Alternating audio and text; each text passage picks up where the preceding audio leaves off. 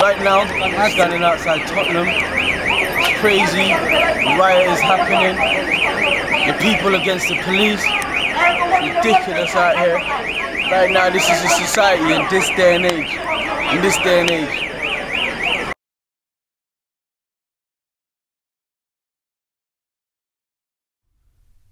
There's a story about a man casually walking along the road. He bucks his foot on a stone and falls to the ground. He picks himself up, carries on walking. He's not gone very far when he bucks his foot on an even bigger stone and once again falls to the ground. Whilst on the ground, he says, "If I knew that was going to happen the first time, I wouldn't have bothered getting back up." Stand up. Yeah. Now. Stand up.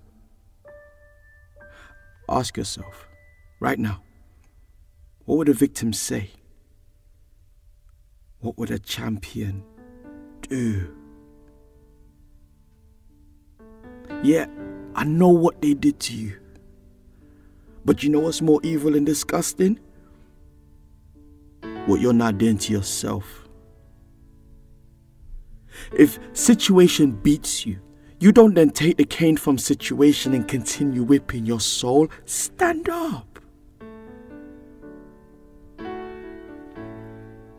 You know, heaven is best recognized and appreciated by those who have gone through hell, those who have been trapped, broken, holding on, hoping, lost hope, fallen so far from the narrow that for a minute, no words could scaffold. 3 choices you have in a situation that you do not approve of. The RAC is what I call them. Yeah, like the rescue service. 1.